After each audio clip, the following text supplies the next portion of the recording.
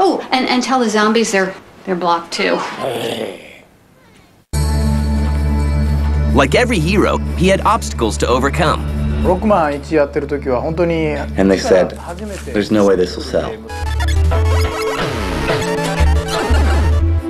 But the rewards were great. If they didn't have Mega Man, I don't even know how they'd be surviving today, honestly. Learn the secrets behind his power. It's about one thing. And it's always about one thing, blasting. It's a huge cast of characters that any kid can enjoy. Everybody loves Mega Man. And meet Inafune, the man behind the Mega.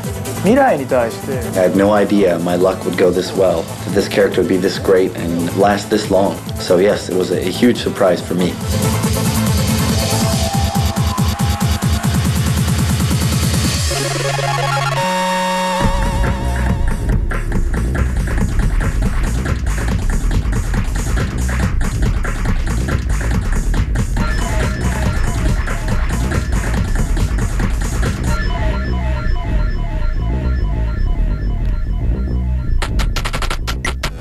In 1984, a Japanese video game company named Capcom hits its stride in the arcade scene with popular hits including 1942 and Gunsmoke. Their success allows them to expand, and a young artist named Keiji Inafune is hired. I've always liked drawing pictures. From a long time ago, I've always wanted to be an illustrator. Just about at the time that I had graduated, video gaming companies were becoming very popular, and they had always wanted young, talented artists. And it was a good chance for me to break out, get into a company, and prove myself. So it just happened to be the right timing for me to be an illustrator. Inafune goes to work on Capcom's newest arcade game. The very, very first project I ever did was an arcade game called Street Fighter. Then after that, when we were doing the project, they said, we're working on a new title for the home consumer division, and we'd like you to participate in that. So it was at that time I joined the MegaMan project. And the hunt for the hero turns personal. A lot of the character design for Mega Man is based upon some of the Japanese cartoons that I saw when I was a child. I've always liked the images and the art. And when I was making this game, it was kind of like a going back to my roots, going back to my childhood when I designed it. It was very fun to design that character. And that character needs a name.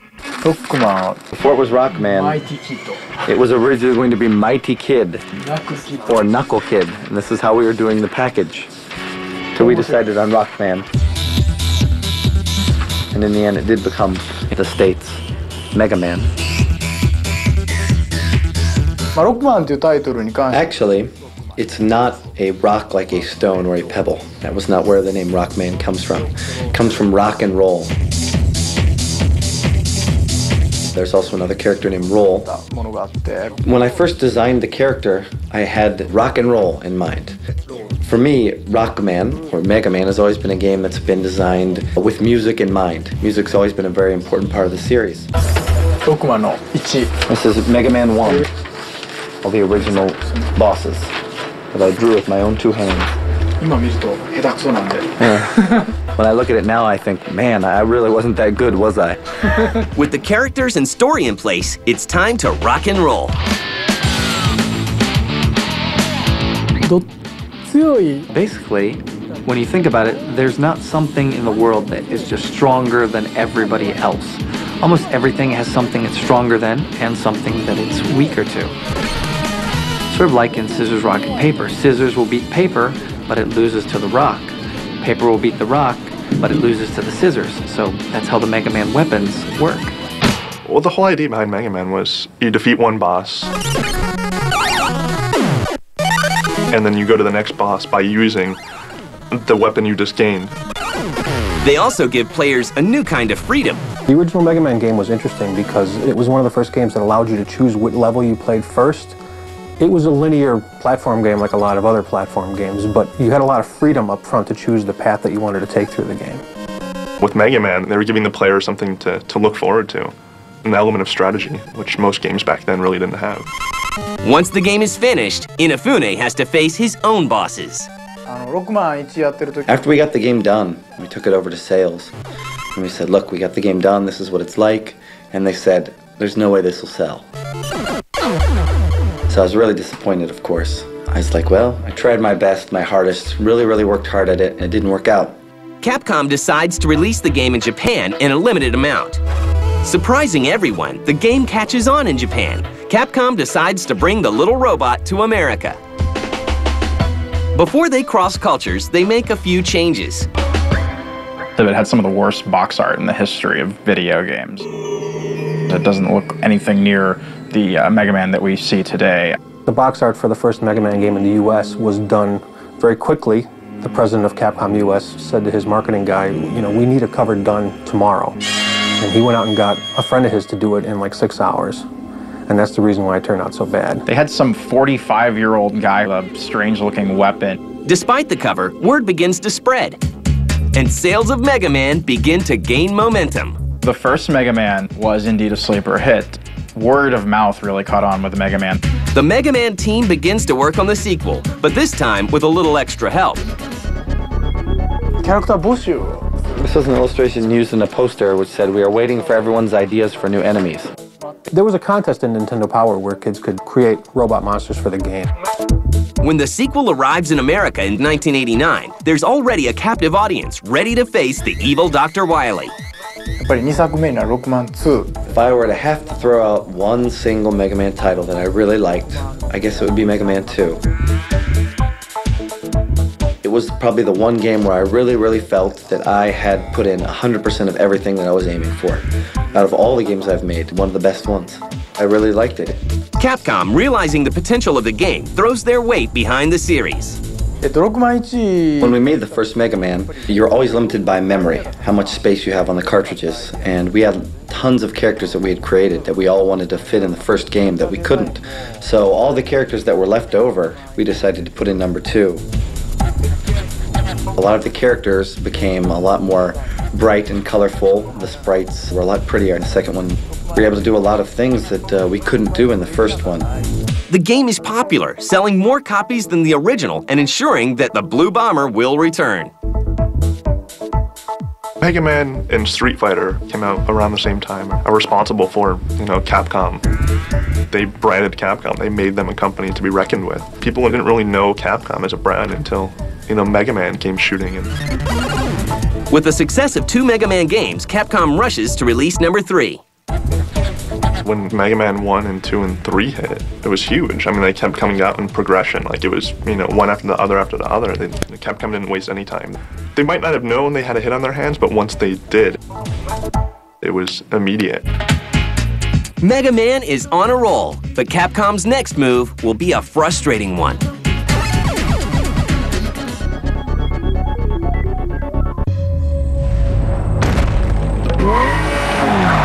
New Q horsepower is here, and no leading synthetic oil delivers more power than Q horsepower.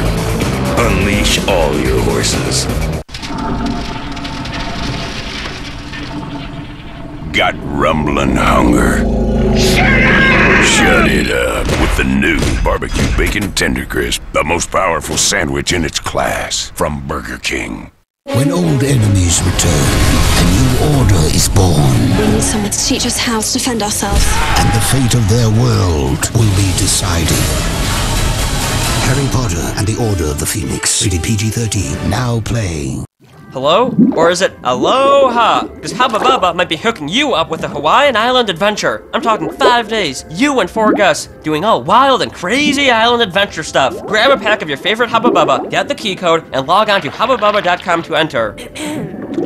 Get your parents' permission first. The Hubba Bubba Island Adventure. Many will play, few will win. Mom. Thousands of other prizes, no purchase necessary. Mom. For free entry, go to hubbabubba.com. Mom! That's so Hubba Bubba.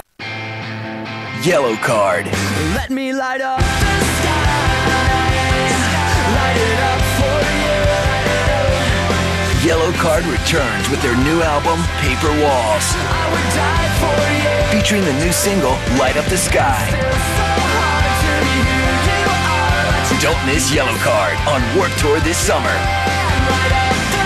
Paper Paper Walls, the new album from Yellowcard. In stores and online now. I thought taking payments for my settlement was the right thing to do. But life has a way of throwing little surprises at you.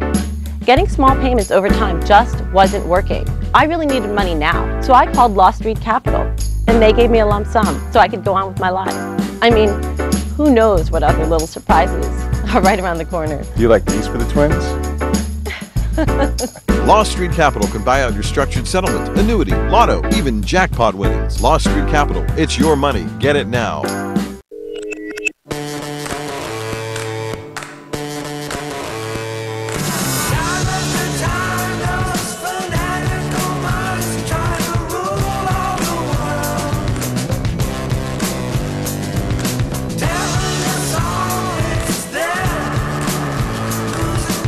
The new Dell Inspiron 1420, powered by Intel Centrino Duo processor technology. Dell, yours is here. Homeowners, want to refinance and get cash? Countrywide has a great reason to do it now. A no-cost refi. It has no points, no credit reporting fee, and no third-party fees, no title, escrow, or appraisal fees. Absolutely no closing costs. So you wind up with a lot more cash. Call now and ask for a no-cost refi. We're America's #1 home loan lender, and no one can do what Countrywide can. Call 1-800-643-8719.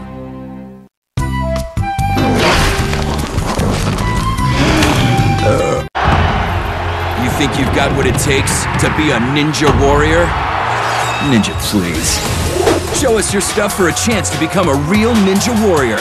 Break out the cam, bust out your moves, and you could win a trip to Japan for a chance to compete in G4's American Ninja Challenge. Visit G4TV.com/Ninja Warrior for complete rules and entry requirements. Just make sure not to hurt yourself or anybody else, because ninjas are awesome. Personal injury lawsuits are not.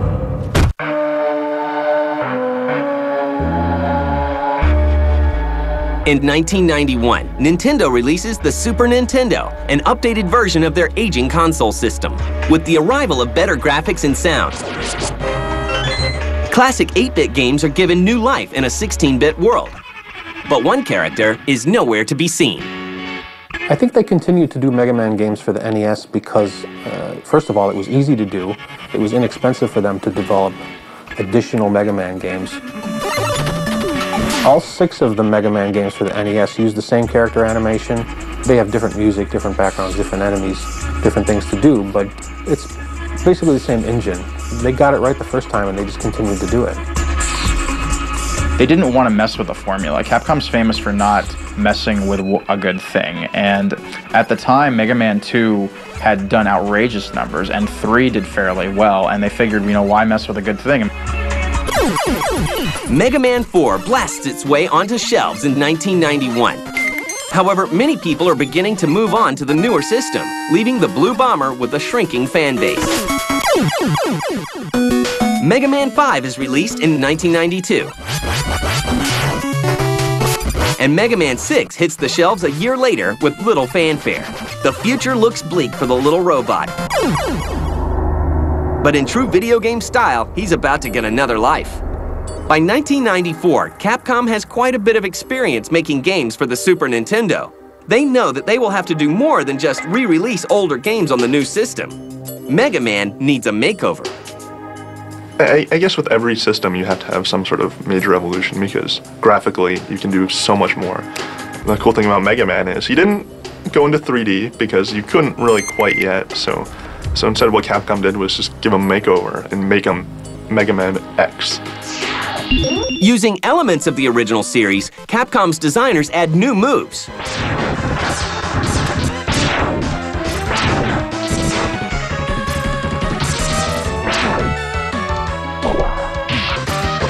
And new characters to give gamers a different experience. Yeah, the Mega Man X series was very different from the originals. It still had the same type of gameplay. The character was similar, but it took place in a different time frame. The Mega Man X games are harder. I tend to not like the Mega Man X series, mainly because it's really hard. I feel like breaking my controller when I play them. They're much more serious in tone. The boss characters in the original Mega Man games are a little more comical and lighthearted and more colorful.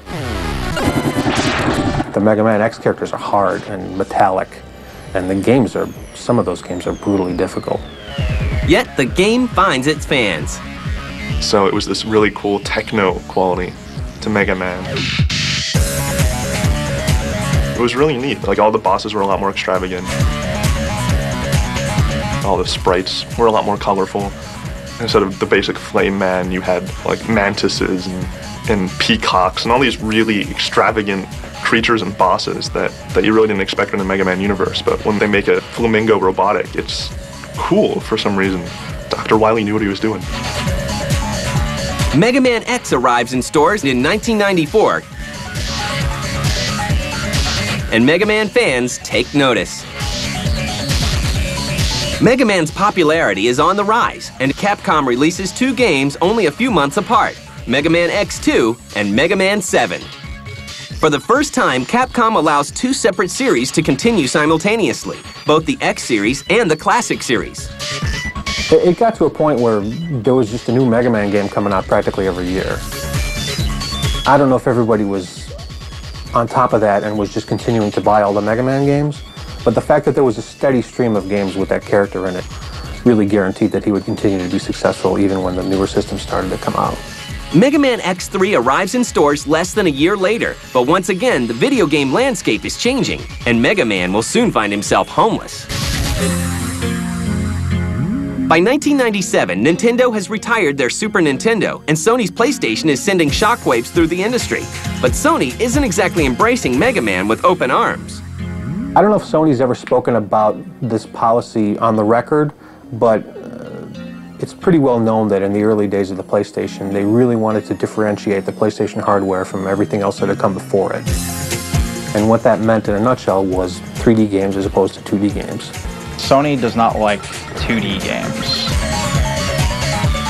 It was important for Capcom to continue its formula of what worked, and 2D was what worked for them, so they originally did not want to do much for PlayStation because Sony did not want them to do anything for them. When Capcom approached them with Mega Man for the PlayStation in the US, and Sony shot them down. Capcom still moves ahead, and to mark the 10th anniversary of the Blue Bomber, they decide to release Mega Man 8, an update for the Classic series, for the Sega Saturn. Ready. Fearing the competition, Sony also agrees to release the game. But they have a condition. And Sony insisted that the PlayStation version of Mega Man 8 have something different, special, additional, that the Saturn version didn't have. They ended up including a commemorative booklet that showed all the different boss characters from various Mega Man games, just so that Sony could say, hey, the PlayStation version's got something the Saturn version doesn't have. Mega Man finally arrives on Sony's new console, but his next jump will be an unexpected one.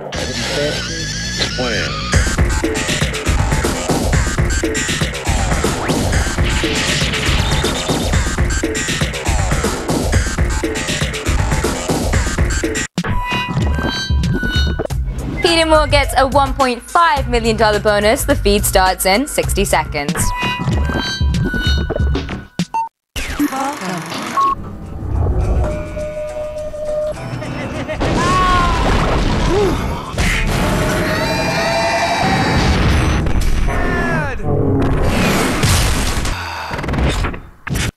Rated teen. The line between good and evil has been drawn. Protect. Destroy. Which side will you choose? Transformers the game. Yo, Mooch. What your boys got there? It's a pizzone. That's huge. Delicious. So... No! It's back! The Pizza Hut Pizzone is yours alone. Over 1 pound of melted cheese and tasty toppings baked in a pizza crust. A big eat for the tiny price of $5.99. Or get 2 for $10.99. Tackle your hunger with classic, meaty, or pepperoni. Hey, Mooch, you want one? Yeah? Order up. Get way more. Get America's favorite pizza, Pizza Hut, now online.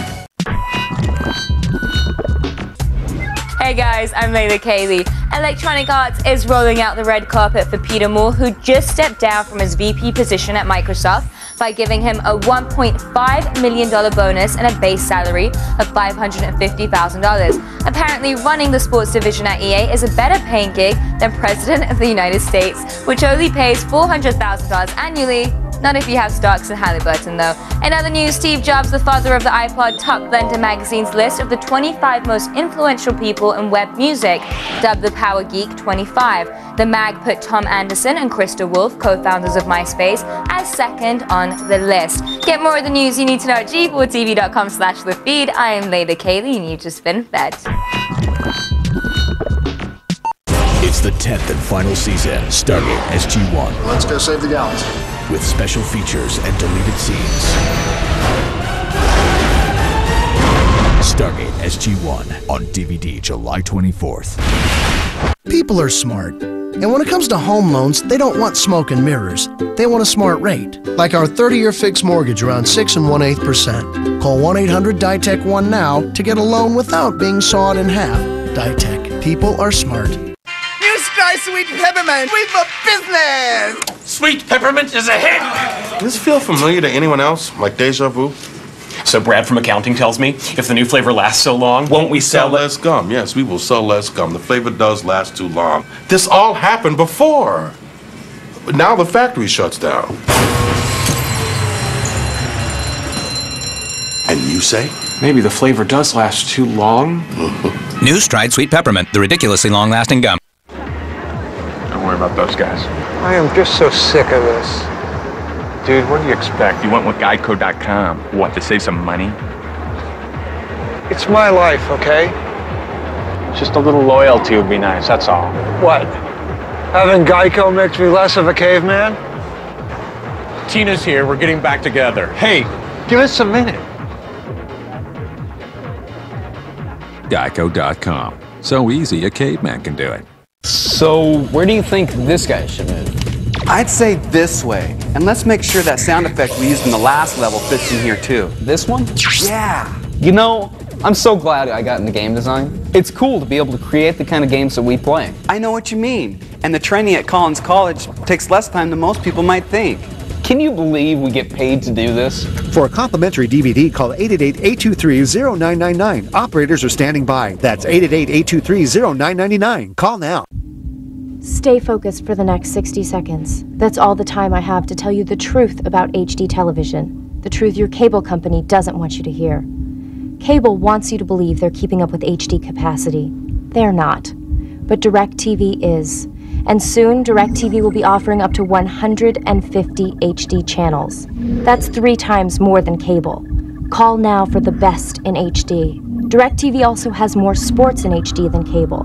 And with DirecTV, every channel is 100% digital picture and sound. Do you know what else? Packages start at only $29.99 per month. Compare that to your cable bill.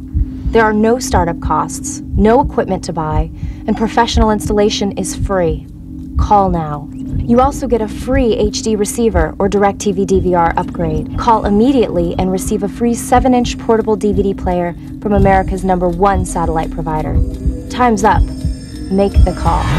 In 7 days, Iron Man, Resident Evil 3, Beowulf, Lion of Womp Watchmen, Rob Zombie's Halloween, The Dark Knight, Comic-Con 07 Live. Starts next Thursday night at 7 on G4.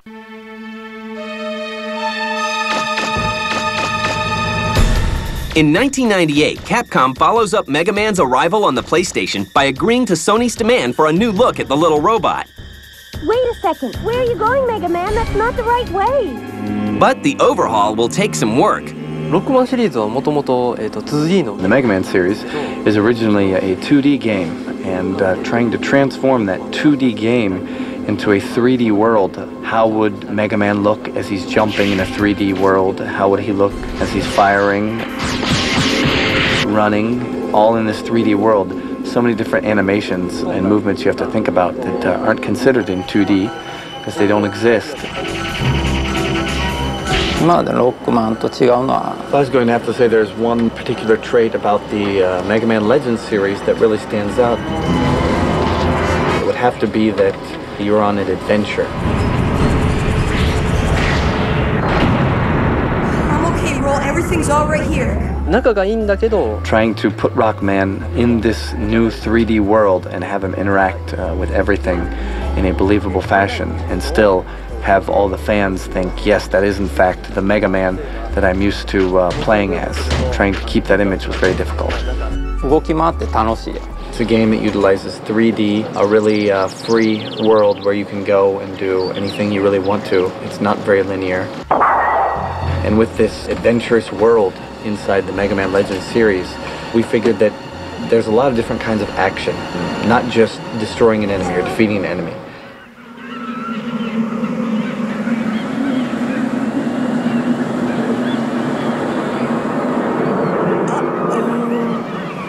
Other kinds of action are just, for example, walking down the road and maybe you kick a can or you shoot down a tree or something like that. So that alone gave it a lot of freedom and made it a lot more of a huge, whole new world and adventure. I think that's what really makes the Legends series stand out. Mega Man Legends is definitely, I would say, it's the most underrated Mega Man game. I mean, it took Mega Man kicking and screaming into 3D gaming. Unfortunately, many don't agree. The graphics were not state-of-the-art, but they were decent at the time, and still Mega Man fans picked up on. It didn't sell as well as the 2D games, but it was something that at least made Sony happy that it was 3D on their platform. Boy, that new engine sure is something. Completely different from the old one. Following the leap into the third dimension, Capcom begins to look for other video game genres for their star to explore. First, Capcom sets their sights on the popular world of strategy gaming with the Mega Man Battle Network series. Actually, there was two things that were kind of problematic about Battle Network #1. First of all, there was never a game of its type before. There was no pattern to follow, no rough idea to go upon. If there was any type game, it was never really successful. They'd all failed. So to blend an action game along with the kind of fun you get from the Pokemon games,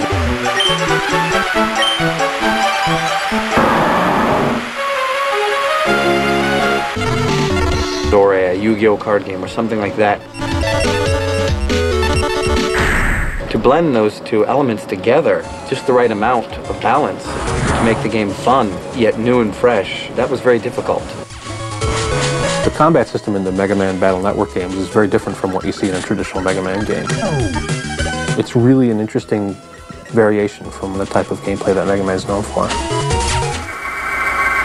But Capcom returns to the classic Mega Man style with the release of Mega Man Zero. Going back to that style of gameplay, it's a lot easier to understand what you have to do when you go into a game like that cold and you just pick up the controller for the first time. You run to the right and you beat guys up. You shoot, you jump on platforms. People are comfortable with that.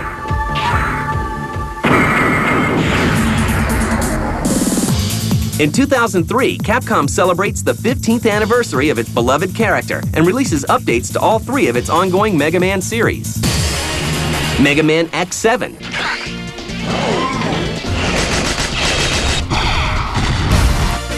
Mega Man Network Transmission, and Mega Man 02. After 15 years as one of the most revered game characters, he shows no signs of slowing. But Mega Man is Capcom's biggest selling game series of all time. After Mega Man is a very appealing character. He's got just the right amount of zip and power. There are so many different Mega Mans that you're always going to find one that appeals to you. Mega Man's still around today is because he's one of the staples of gaming history. They're going to keep making them damn things until he dies. I don't know. He is what they live on still. There are so many games and so many fans of Mega Man that he's never going to die. I'm sure they're going to continue to do a lot more and a lot better Mega Man games. He's here to stay.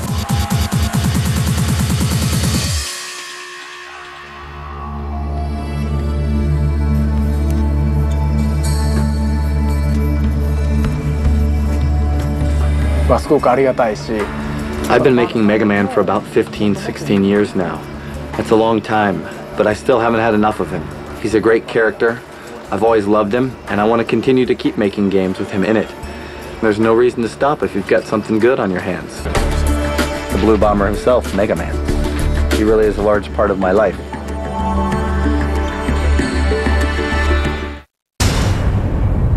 It's a legend of heroes.